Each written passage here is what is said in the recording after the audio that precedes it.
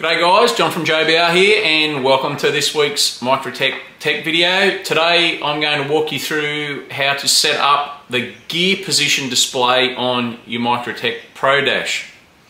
To get it to work, you're going to need to fit one of these sensors to the side of your transmission. And how this works, as you cycle through each gear, this is connected to the linkage on the side of the gearbox, and for each different gear position it sends a different voltage signal to the dash, and we can then program the dash to recognize what each voltage means and convert that into a gear display or gear position for the automatic transmission. This sensor that I have here, that's made by Dakota Digital. It's the easiest one I've found to use and get set up. It does come in a kit with a whole heap of other shit that you're not going to need. Comes with their electronic control box, some relays and wire and so forth. The only thing you're really going to need is the sensor itself and this little bag of nuts and bolts. It's got all the screws and brackets that you're going to need to mount that on the side of the gearbox.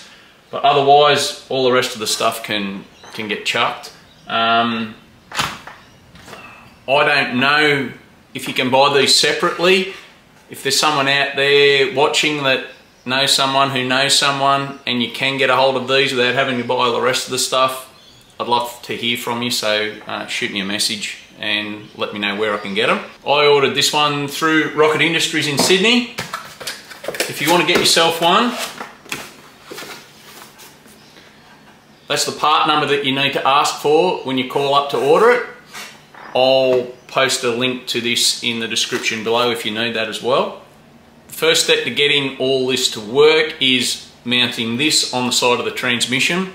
And when you do mount it to the transmission, you want to spend as much time as you can getting it so you're utilising as much travel on this arm as possible.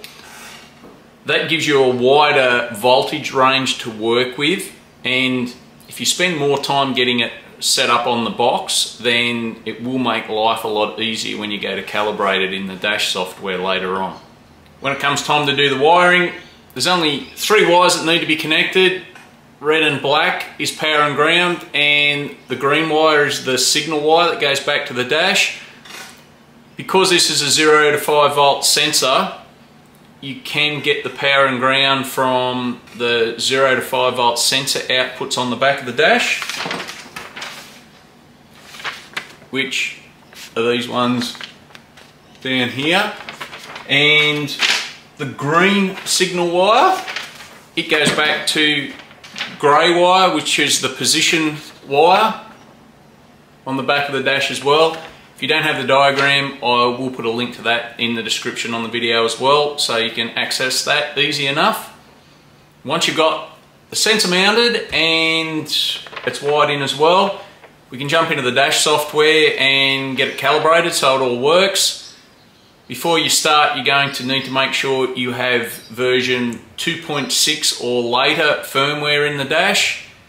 You can check that firmware version when you fire the dash up. It'll flash up on the screen, on the main startup screen.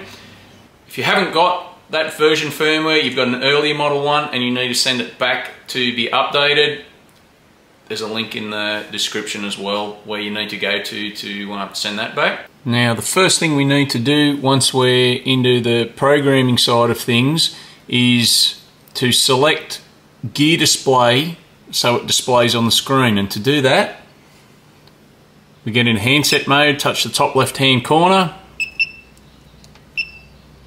go down to page 1, then scroll over to position 6, main function equals kilometers per hour. We want to change that so it says kilometers an hour plus gear, which is function 10. Then if we go back to the dash, it will bring up the gear position in the main part of the screen. Then you need to get back into handset mode, top left hand corner again, and we'll arrow down to page 9 and page 9 is the gear display setup screen. Now there's a couple of settings here in this page that need to be set up first before we start calibrating the sensor for the gears. The first one, we need to scroll all the way over to screen number 16. And we need to select input number 5 here. And what this does, it's telling the dash that the gear position sensor is wired into position number 5 or input number 5, which was the grey wire. Then from there we need to go back to the left to screen number 9 where it says delay, and we need to put a value in this screen. I usually put 03 in here. Essentially what this setting does, it sets a small delay from when the dash sees the voltage from the sender to when it actually displays the gear itself on the screen. As you're changing gears, the voltage is moving around with that. So by putting the delay in there, the dash needs to see the voltage reading settle just for a split second before it will bring the display up on the screen. The whole reason for that is just to make the display smoother, so when you're looking at the screen, the gears aren't jumping around all over the place. It keeps it nice and smooth and steady. From there, we need to arrow back to the left again to the filter volt screen. I usually put a value of around 0.14 of a volt in here.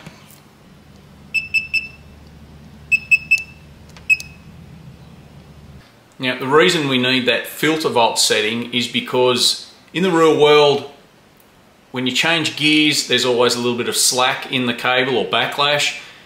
The engine mounts, the transmission will move, the body of the car moves and flexes, and the actual sender unit doesn't always go exactly back to the same spot every time. So if I use that 0.14 of a volt value as an example, when I drop it into gear, if the voltage is within 0.14 of a volt of what I've calibrated that gear to be, then it will still display the correct gear on the screen. Then once you've got a value in all those settings, you should see a voltage value start flashing on the screen just here. And when you see that, you can then start to calibrate the voltage for each gear. On the auto, I always like to start with the transmission in park. And if I move the sensor all the way around to the stop, you'll see the voltage on the screen will change to 1.16 volts. Then to calibrate the signal for park, scroll across to screen 12, which is the park screen. Take a look here at what the voltage is saying, which is 1.16. And then all you need to do is input that voltage value up into the top.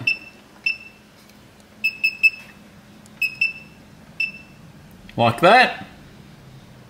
Then all you need to do from here is repeat the same process for each particular gear. So from park, if we drop the transmission into reverse, we'll see the voltage here will change to 1.56. Input that 1.56 volt value up into the top right corner for reverse.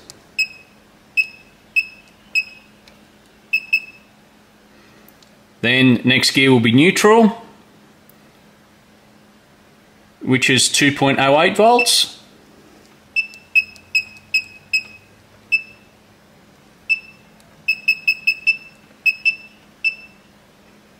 Then depending on what transmission you have and what direction shift pattern you have, it'll be either third gear or first gear next, but the process to do all the three gears is exactly the same as what I've just explained with park, reverse and neutral. And then once you've gone ahead and put a voltage value in for first, second and third gear, if we go back to the display screen and we cycle through all the gears,